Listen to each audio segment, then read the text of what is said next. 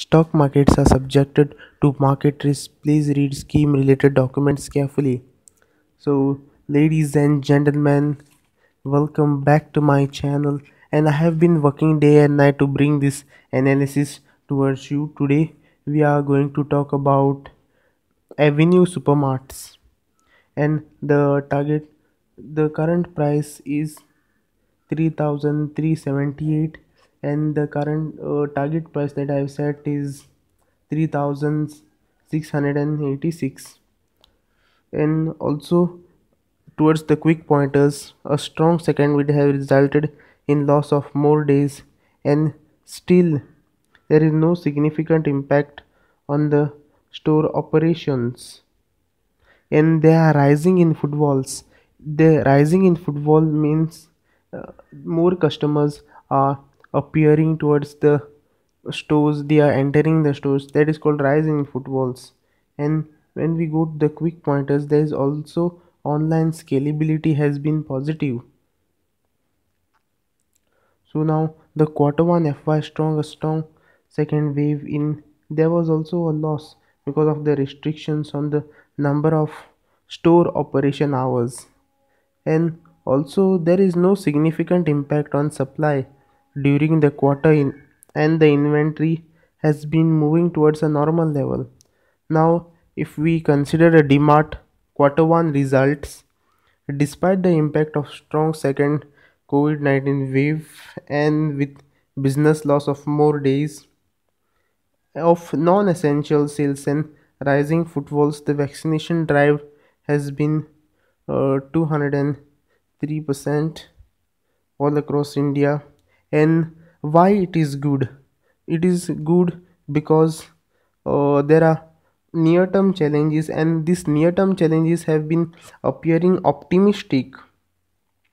An increase in the sales and scope of DMart Ready app.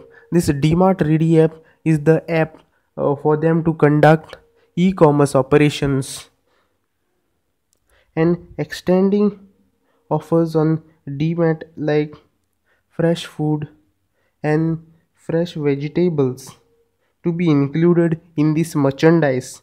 And the growth of this merchandise and sales over to grow on a lower basis,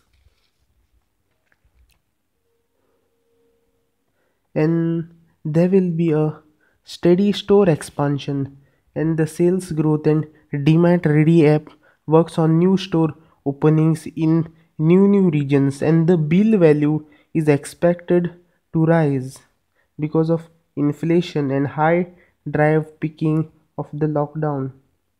We expect a DMart to be conducting in the coming quarters, and we estimate 42.3% profit after tax on the estimate as per the calculation.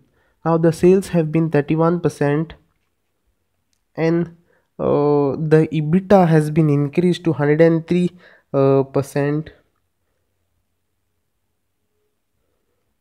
and profit after tax is 132.3%. So now the COVID impact that has been, despite of the less operating hours and the restriction, the customer footfalls were seen this year increasing to high sales. And what the company is trying to say, and the company is trying to make us convinced that if 45 days are given of unhindrance, wherein a normal situation is given, then they will bring back to that pre-COVID levels of sales. And when the inventory is concerned, and the inventory is also moving towards normal levels, and this time the company has opened 4 new stores and all over its sites, and expected to accelerate in the coming quarters. Now rise in e-commerce focus is very positive, and DMart increases to 203% year on year basis.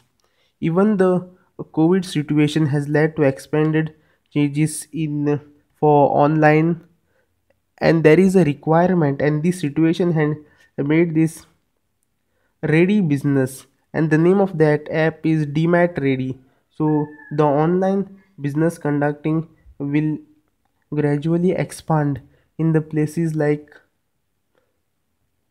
Ahmedabad, then Pune, Bangalore, and Hyderabad. So the ready stores will be beneficial. So I would like to talk about how they have increased their store openings in those particular regions. And there are 214 stores all over these places. These places I have marked over here. So and now in 2021, there are 234 stores all across the same regions. They have not expanded to North India or Northeast in India, so they have continued to increase the stores in those previous regions. So this is all I would like to say. Uh, Thanks for watching my video, and have a great day ahead and follow all the protocols given by the government. Thank you.